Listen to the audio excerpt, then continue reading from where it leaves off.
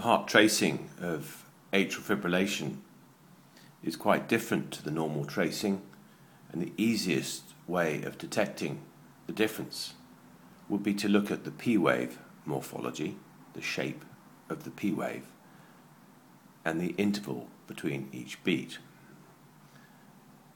A normal beat is a P wave, short gap, and then the QRS as the heart beats, and then recovery.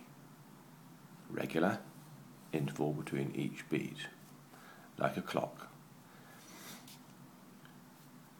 In atrial fibrillation, there is no P wave, so the first impulse is lost.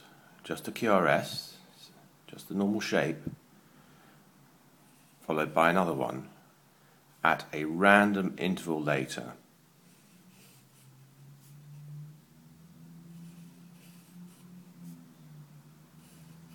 Sometimes very fast.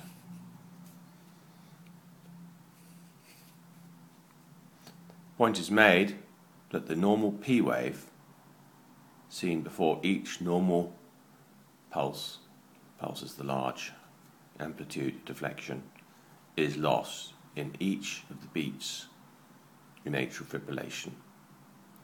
And it's the absence of the P wave at a set interval and the total random duration between each beat is different, are the hallmarks of atrial fibrillation. And an understanding of these two factors will allow most people to diagnose it on their own heart rhythm strip.